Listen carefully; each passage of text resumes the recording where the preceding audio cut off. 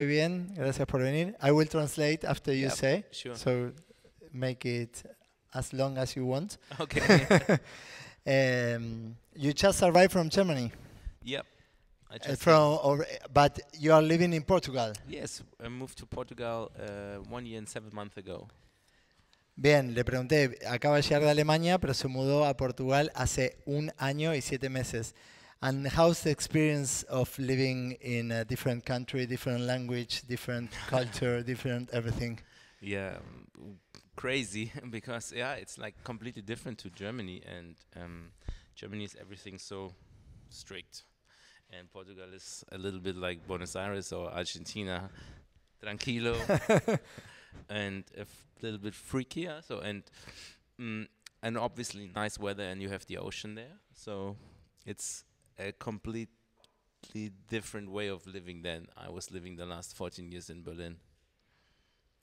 Bueno, la diferencia es una diferente cultura, un lugar diferente. Alemania es como muy rígido y Portugal es como más parecido a la Argentina, más tranquilo. Vive en la playa, así que se fue acostumbrando. And now you are living like in a beach city. It's like living on vacations. Yeah, exactly. So we've been living 1 year directly in the city center of Lisbon, but now I'm living close to the ocean, and it's really super inspiring when you're going like from the tour all over the world, when you're coming like home and you have like those 4 days with no traffic, just the ocean, a little bit surfing, music, sunshine, and it gives you so much energy back compared like to living in a big city where you have always the pressure, the rush, and a lot of competition. So it gives me a lot of creativity, and I make a lot of music there. So because there's nothing to do for me besides having a good time with my friends, going surfing or making music. This is like super, super creative. La diferencia es, le dije, es como vivir de vacaciones. Vivió 1 año primero en Lisboa, la capital de Portugal, y ahora está viviendo en la playa. Y llegar de gira y estar 4 o 5 días en un lugar que es súper relajado, que no hay tráfico, es todo música, verse con amigos, sol, y es un lugar que le inspiró mucho a la creatividad. Regarding the place you live and creativity, how many tracks do you make per day? Not per day, maybe one, but since we moved there, it's like already 60 new tracks, so quite a lot. And in Lisbon was not so much. And you still haven't not the studio yet. The studio is coming pretty soon there. Le pregunté cuál es la diferencia. Él dijo que la ciudad es creatividad. Es como que el contexto en el que uno vive inspira a dedicarle tiempo a otras cosas, a hacer música. Y le dije, ¿cuántos tracks haces por día? Y dijo, bueno, por día uno, que hizo ya 60 tracks y todavía no tiene el estudio montado. O sea, termina los tracks, se lo voy a preguntar. And so you make the creativity part at home, and then you go to a different studio and you finish it. Exactly. This is what I'm doing right now. So because I don't have a lot of equipment there right now, and I just make like the ideas on the laptop, and I have the 2 little drum machines, and not a big studio, but even the less studio setup gives you a little bit more creativity, because you have to use less equipment to get to a good result. And I think even nowadays you can make like a super good track with just a laptop, because you don't have to have a lot of outboard machines or synthesizers. For me it's like and even maybe in future you can make it maybe on an iPad or on an iPhone or on an whatever phone, but if the result is great, I'm not judging it. So as long as people are dancing to it in the club, you make everything right. This is my opinion. Some people say it's completely different, but as a DJ and seeing so many clubs around the world, the really most important thing is that the people are dancing, and obviously the quality of the tune needs to be perfect, but nowadays it's way easier to make music than 10 or 15 years ago. Definitely. Bueno, le pregunté y me dijo que hace la creatividad en su casa con computadoras y después lo termina en otro lado, que tiene dos drum machines y que a veces con menos equipo hace más música y que si la gente baila ya se cumple con el objetivo. Entonces él hace música, la prueba en los clubs y si la gente baila está bien, que es el fin, que tiene que ser música de calidad y que cumpla con el objetivo de hacer bailar. Less is more, right? Having less equipment or less resources sometimes is more creativity. Sometimes it's more creativity. Obviously, it really depends on the style you want to produce. If you want to produce minimal, micro, modular house, I guess it's quite difficult to make it just with the laptop because the really good ideas come by trial and error. When you have a modular system and you have an analog sequencer, you just two cables, and a completely different sound comes up, which can lead to a new track. So I think this is a different approach, but it really depends on what kind of genre of music you're making. Definitely. Le dije, bueno, menos es más. Y me dice que sí, depende de la música que quieras hacer, como que si quieres hacer minimal, modular, todo hecho con sintetizadores y enchufadas dos cables, siempre es como que depende de el tipo de música. And how is, even if you are in Berlin or in a big studio or on an airplane, how's your workflow to create? Do you have like a specific way you start and finish your music, or it always change? It nowadays it always changes. Back then it was always starting with the drums, but I'm not doing this anymore. I start with the essence of the track, like the sample or the melody or the chord or the bass line, and then I build the beats and the groove around it. So the other way around. ¿Está funcionando el mic de Santé? Sí, Sí, está funcionando bien. He told me that me dijo que antes tenía como siempre el mismo flujo. Le pregunté cómo era su flujo creativo y me dijo que antes tenía siempre el mismo flujo, empezaba por la batería y después continuaba, pero que ahora lo fue cambiando y empieza quizás por un sample, por el chord o por el bassline, o la línea de bajo, y después construye todo alrededor de eso. A couple of months ago, Rafa FL came here, and he told us exactly the same as you mentioned, and he said, now I only listen to vocals. And my job is to listen to vocals, and when I find a vocal that I think that will work for a track, I will make the drop. Then after the drop, I will make the groove, because the groove is easy to me, and to pick the correct vocal and to make the great explosion for his music that is like explosive. That's his objective, And here we teach also to start the music from a different point, So sometimes they start from the chord, sometimes from the bass line. Le conté que hace poco Rafa FL vino acá y contó que él solo escuchaba vocales y construía como el drop y el explote, y después construía el groove alrededor, porque el groove estaba seguro que le iba a salir, pero que el correcto vocal no era tan sencillo de encontrar. And besides music production, what is your role in Avotre nowadays? Do you still running in the operative way? Yes, of course. This is like, we have one partner, his name is Hannes. He's doing like all the business related stuff, like the contracts and all the boring part. And yeah, me is like listening to music every day and a lot of demos, like at least 10, 20 a day.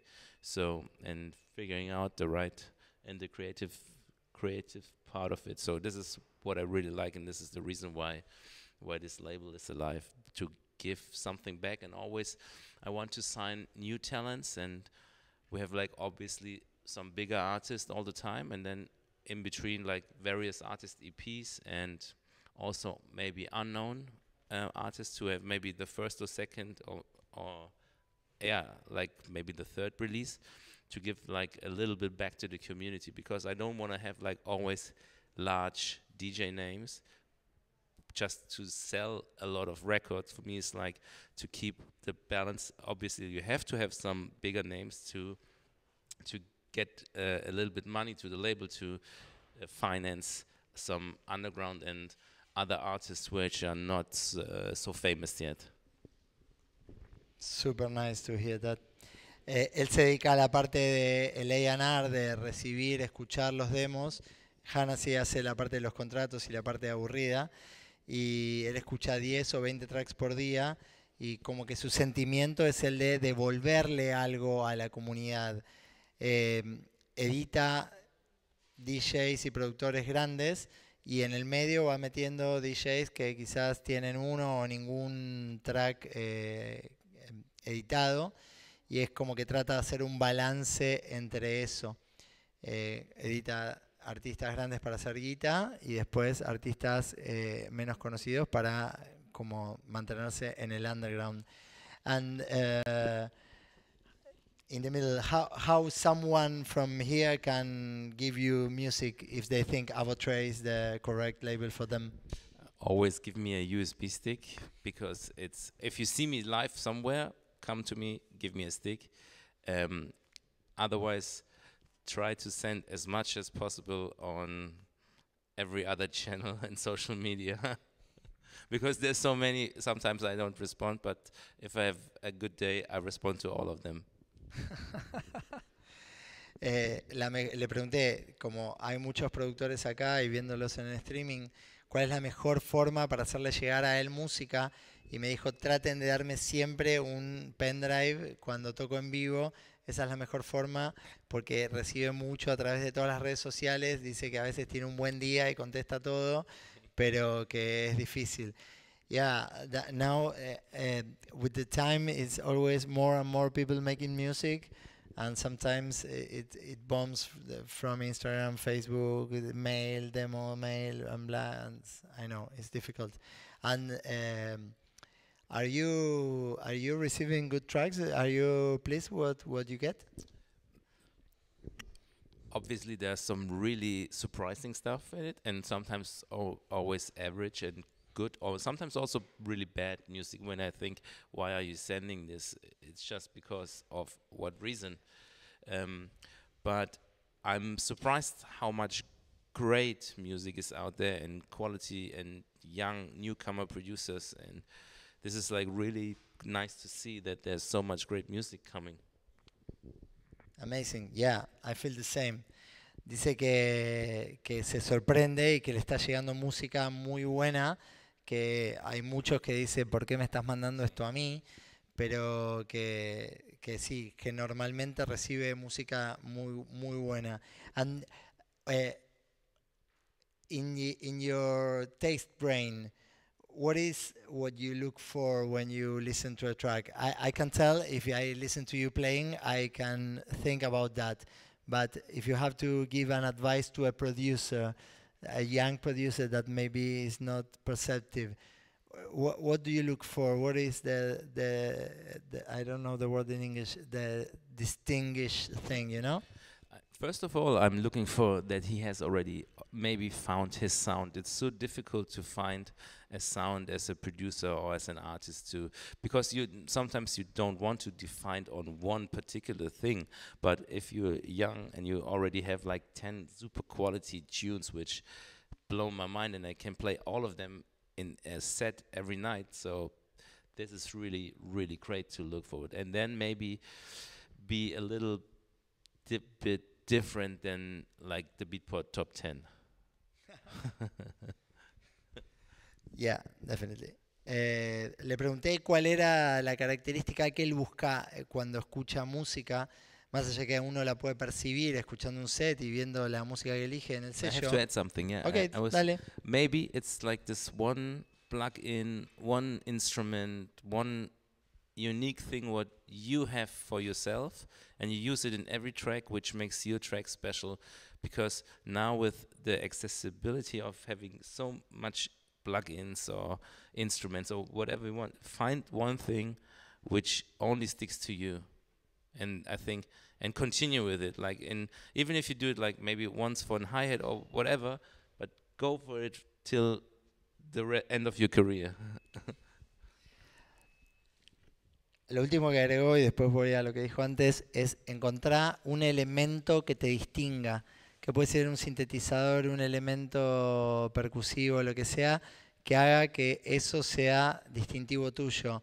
Y una vez que lo encontrás, hace que eso permanezca y perdure por el resto de tu carrera. Y antes de agregar eso, valora recibir música de un productor que diga, bueno, me mandó 10 tracks y estos 10 tracks yo los puedo tocar, los pongo en todos los sets, y que sea algo que sea distinto al top 10 de Beatport. Y luego agregó el comentario de elemento distintivo. Which is your distinguished element in your productions? Do you recognize that? Do you have one? I use a lot the 909. Well, definitely. Okay. So I use it a lot, but it's not. It is actually in every record, because even if it's just in hi-hat or whatever, a clap, but I think it's in every record. It's detuned or edited, but this is definitely in everyone. And maybe I would say sometimes it's the groove what I like in my productions. Yeah, well, definitely listening to it, definitely that distinguishes it. And the 909 thing also. Yeah. Le pregunté cuál era su elemento distintivo y me dijo que definitivamente la 909 de Roland, que puede estar pitcheada para un lado, pitcheada para el otro, pero que siempre está, y después el groove que logra. And do you still sampling? Yes, but not as much anymore, because I got a big lawsuit, and this made me stop sampling.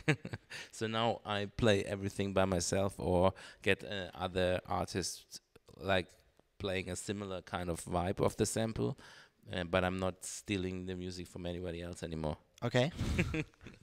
Le pregunté si seguía sampleando y me dijo que no, porque tuvo un problema legal importante, entonces ahora no samplea más, que sí puede llegar a tocar algo parecido o estar en la búsqueda, pero después de ese problema legal no roba samples anymore. With the time, and I hear this a lot here, it's getting like more difficult to sample things, because with like Shazam stuff, a couple of students of ours had problems in the distributors before getting to Spotify. They ask, what is this? And they reject the track, you know? Yeah, exactly. Weird. And philosophically, you know, what do you think about this? Because it's a sample. Yes, I see it like a little bit similar, but I see it also on the other side. Obviously, if you take from a huge pop artist the vocal, you have to clear it. It's like you can't go to a supermarket, take the bread and say it's yours, or make the half of the bread and take it with you and make a sandwich out of it and sell it on the street, because it's the same thing. You have to clear the rights, so buy the bread, make the sandwich afterwards, but not take the half of the bread out of the shop and make a sandwich. So I think it's the same with the samples. It's great to sample, but when you release the music, the sample needs to be cleared if you want to release it on a commercial way, which means go on a label, put it on Spotify, stream it. If you don't want to make money or get a lot of attention to it, do what you want. I'm not judging anything, because this is creativity, and other great music comes out of it. Even the whole culture comes from it. The hip-hop culture is based on sampling, even house as well. So sampling is great and leads to great results and great music. But in terms of legal problems, I don't give any advice. Definitely. Le pregunté qué opinaba del sample, porque el sample que él lo mencionó es como parte de una cultura. El house viene de ahí, sampleando el disco. El hip hop está basado en sampling. Entonces, lo que él me dijo, y muchos alumnos nuestros tuvieron como problemas por usar vocales o pedazos de canciones, y en la distribuidora, esto se lo dije yo a él, en la distribuidora, cuando lo mandaron antes de llegar a Spotify, les cuestionaron, les dijeron qué es este sample, de dónde lo sacaste, y les rebotaron música. Y entonces le pregunté qué opinaba él, y me dijo es como entrar a un supermercado y agarrar una parte del sándwich y llevártela y construir un sándwich. Um, yeah, do you know that I still don't have in a very clear position about that? Because at the end, yeah, it is a sample. Yes, it's your vocal, but you know, it's part of the culture. It's like Like I for said, me, it's contradictory. it is. Still, It's 50-50. It really. This is like. It's good that we have the same or the different, maybe, argument about it. But I think, yeah, let's see it a different way. What is with the movies and without clearing the sample, the music industry, the bigger industry is going down. I'm not saying that it's not good to sampling. I love sampling, and I definitely do. But when you do it, it's not so difficult sometimes to clear it. Just put the effort in, get the right people behind, and make the clearing. Which means at the end that a little percentage of the streaming or of the sales get to the person who created the sample, which is actually right.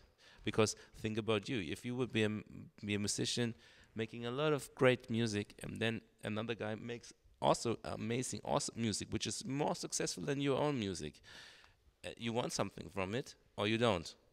Be honest. Yeah. yeah, definitely. As a matter of fact, bueno, él lo que dice es, si lo usás, clarificalo. O sea, clear it is like to make a legal process to say that. Lo que dice es, clarificalo, una pequeña porción de lo que vos vendas va a ir para el artista que lo creó. Que a veces puede pasar que un sample que vos hiciste lo use un artista que tenga más éxito que vos y que gane más dinero que vos haciéndolo, y es injusto que vos, que fuiste el que creaste esa melodía, esa pequeña porción, ese vocal, o que invertiste para producirlo, no recibas nada.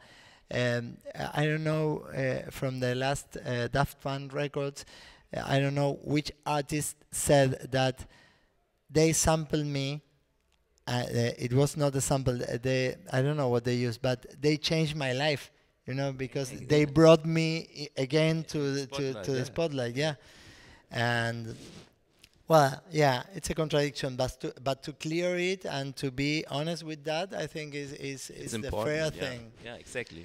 And in the last days, I used to work for Beatport on the very early days, and all the electronic music was in Beatport, and to promote your music, you go through SoundCloud. And nowadays, Spotify is taking a really relevant spot in electronic house, techno, and everything. How do you use that? Do you use Spotify as a social network, or do you make an effort to be there, or for you it's not interesting yet?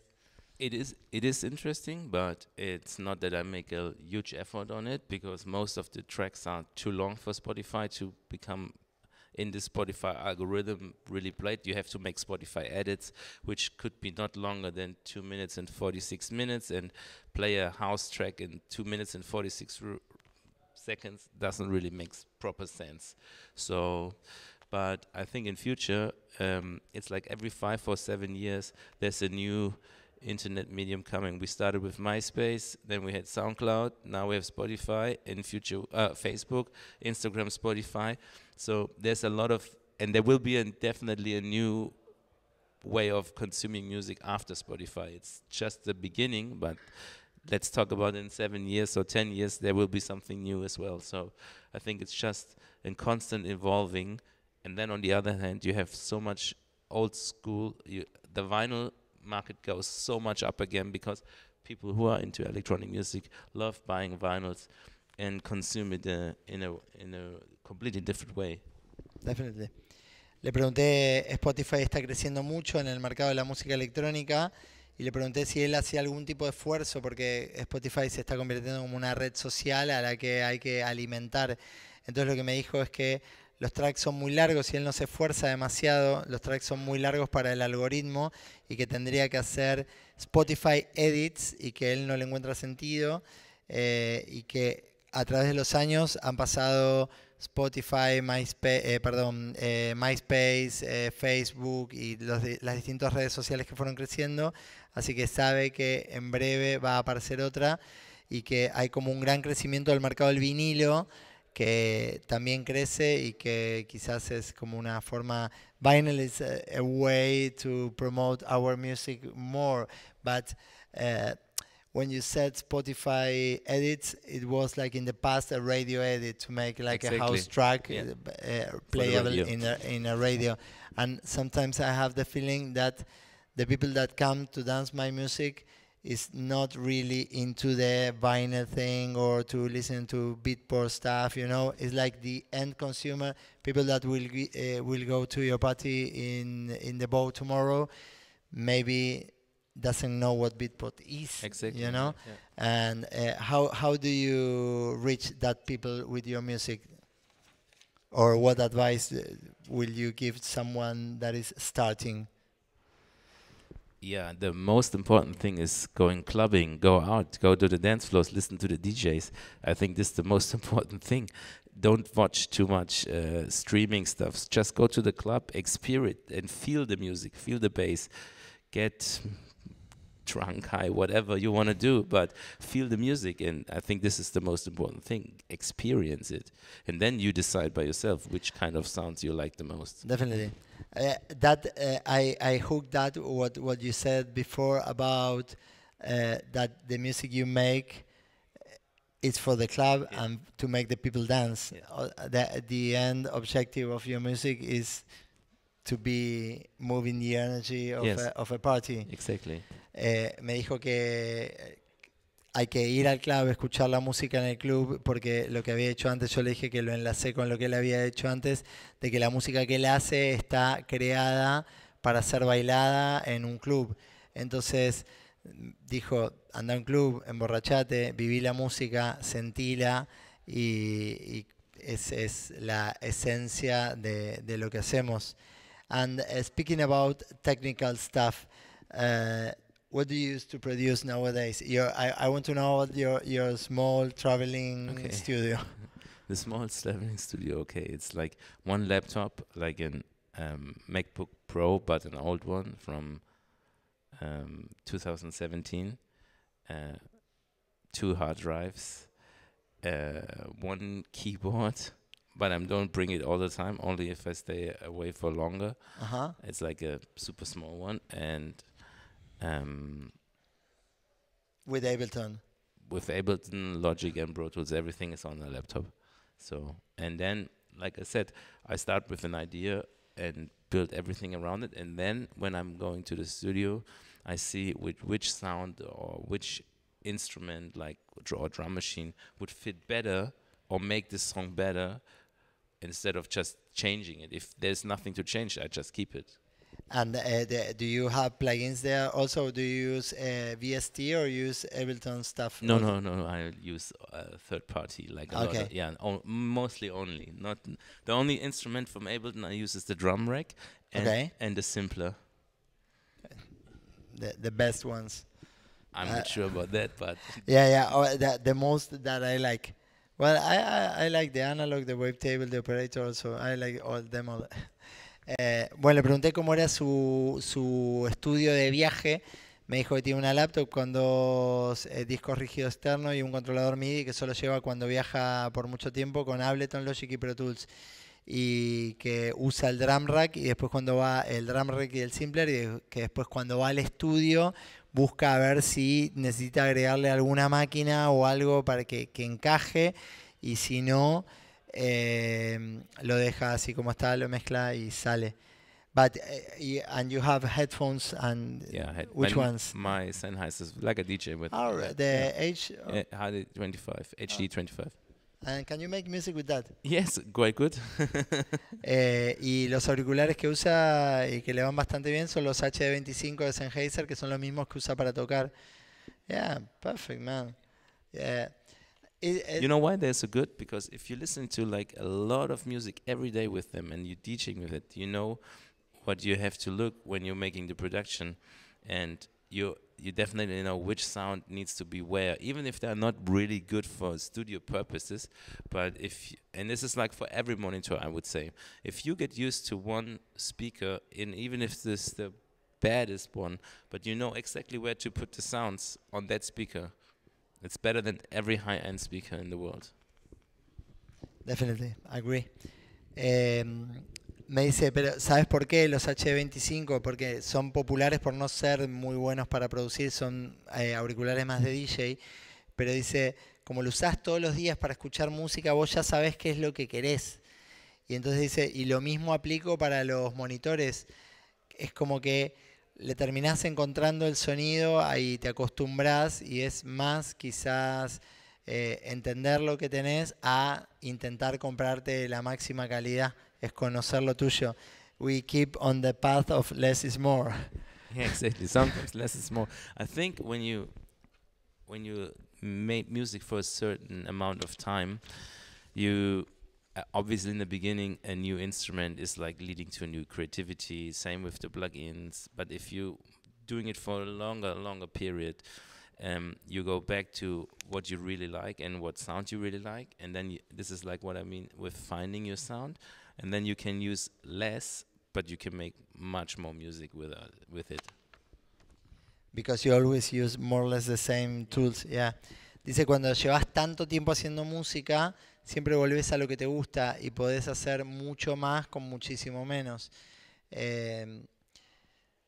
Yeah, and when you start producing and you have years doing music, and more when you make different styles of music, you learn how to make space in music, you know, it's not filling with a lot of stuff.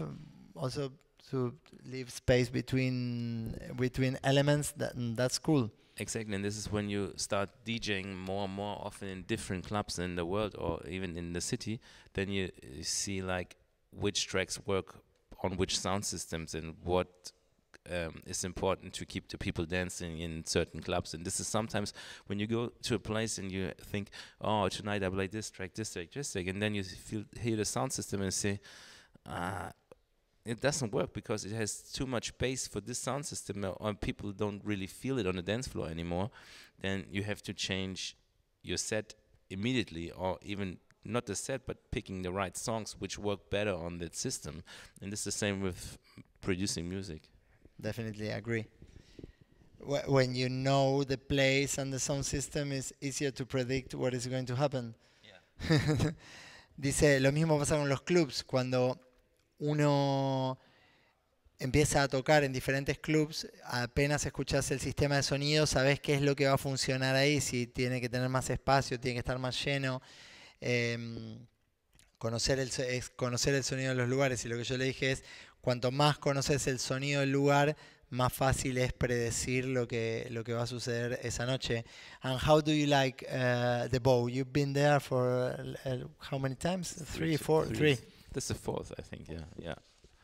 2 times inside and 2 times outside. Outside is beautiful. Outside is beautiful. Yes, it's a different vibe. Exactly, it's like summer, close to the water, but inside it's a great club feeling. I like it a lot. So it's a big venue with a lot of good energy.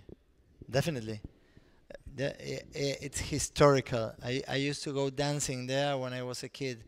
Yeah. It was not the bow, and the disposition of the booth was different, but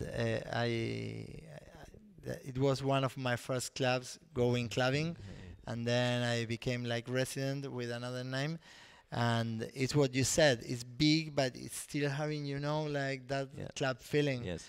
Le pregunté cuántas veces había tocado en The Bow. Tocó 2 veces adentro y 2 veces afuera. Le dije, afuera es divino. Me dijo, sí, el clima, el río, estar ahí, la vibra. Y, y hablamos yo le dije, es un club eterno. Yo iba ahí cuando era chico al cielo. Y siempre tuvo esa cuestión de ser como un club muy grande, pero que al mismo tiempo tiene una vibra así como íntima y no sé cómo expresarlo, pero de club. And how do you plan a night like for tomorrow? Do you have any plan or any road, or is like you go and feel? Most of it I definitely go by feeling, but obviously, yes, I have a couple of tracks I definitely want to play, and the rest, and I know what kind of music works and what I wanna play to the crowd. So, but I have not prepared a particular set. Like I play this, and this, and this, and this, and that. So Once I was here with Guti, and he said, talking about Loco Dice, that you released on his label Desolate, and he said, Loco Dice always talk about 3 tracks. The first one, the one in the middle, and the end. Those are like the wow tracks. And then he said, and they are always Desolate tracks. Le pregunté cómo se preparaba para la noche, si tenía algo ya prearmado o cómo venía, y dijo que se maneja por el sentimiento, que hay algunos tracks que ya sabe que va a tocar y que conoce a la pista y que sabe lo que explota, pero que sí que el resto se va manejando. I will ask if someone wants to make a question, of and course, then I yeah. will keep making questions, and then they have to go to study. ¿Alguno tiene alguna pregunta que quiera hacer? Tun, tun, tun, tun. The first time that I ask if someone will have a question, they never ask, and then they start asking. Puedo seguir yo si quieren, ¿eh? Decime, ¿vos querías hacer algo o estás, no? Bien. I will keep asking. Do you want to say something that you feel? Don't be shy. Eh? Don't be shy. No. Do you want to say something that maybe I don't think it, but you want to talk about something? Right now, like in particular, Yeah. something else? I asked this to Fabian Florido, and he said he started talking about meditation, being in focus, and ego, for example. Ego. Yeah. Okay. Well, I asked him what did he learn about Richie to share with there was full of Richie fans, and he said Richie has no ego. that's a cool thing. And then I went to Cordoba with Richie, and I told this story to Richie, and he said Fabio has no ego. You know? Okay. So they love each other. That's good. Okay. We talk about I know something that I want to talk with you. Bueno, I will translate the history. Le pregunté si él quería agregar algo. Cuando Fabio Florido vino acá, le pregunté, muchos de ustedes estaban, le dije, ¿qué aprendiste de Richie? Y él dijo, Richie Hottin no tiene ego. Y me fui a Córdoba con Richie y le conté toda esta historia, y él me dijo, Fabio no tiene ego. Y es como, bueno, una historia bastante copada de 2 personas que se quieren. I will ask you the last one. Okay. I was here with a friend of you, with Sydney, and he talked incredible things about you. And he said that for him, it's very important to have like a crew, to have like a couple of friends, you know, to support each other. He said, I finished a track and I sent it to Santé, and he mentioned another couple of artists. And as a piece of advice to future producers, how important is for you your gang, your group of friends? It is definitely important. But I think what is also super important is have somebody, if you're becoming this professional, that you have friends outside of the business, and be really, really patient. Don't push it too quick. And I think this is the advice I learned over the years a lot. Be patient and try again. If you fail, again and then again and again and again, but if you do it long enough, it will work out really well. Amazing, man. I love that as an ending. Le dije que un día vino Sidney Charles acá y habló de él, habló de todo el grupete que es como un círculo de confianza donde terminan un track y se lo comparte con uno, con otro, reciben feedback y ese feedback es sincero, entonces como que se hacen crecer entre ellos. Y le pregunté si qué tanta importancia le daba él a ese grupo y él me dijo que es importante, pero que también es importante tener amigos fuera de la industria de la música y que como consejo para todos ustedes, lo que les recomienda es tener mucha paciencia, que si fallan, vuelvan a intentarlo, porque si ustedes le dedican mucho tiempo a esto, en algún momento los resultados llegan. Así que voy a pedirles un fuerte aplauso para este genio que vino acá. Gracias por venir. Y bueno, si quieren sacarse una foto, quedarse o algo. ¿Querés hacer la foto grupal? Siempre hacemos una foto grupal y si ustedes quieren hacerla, voy a primero regalar, I will give you a gift from our friends from Luxo. This is a t-shirt. Nice. As I told you in the office, this t-shirt is like, it has a history from a rave. So every rave in the history has a different t-shirt. This one is super cool, I love it. And nice. Cool. Y después, si todos quieren ponerse de frente al fotógrafo con él acá y sacamos una foto grupal, después la publicamos en Instagram y se hacen súper famosos. Que es muy poco importante. Chicos, gracias a todos por venir. Muchas gracias, chicos. Y gracias Santé por estar acá.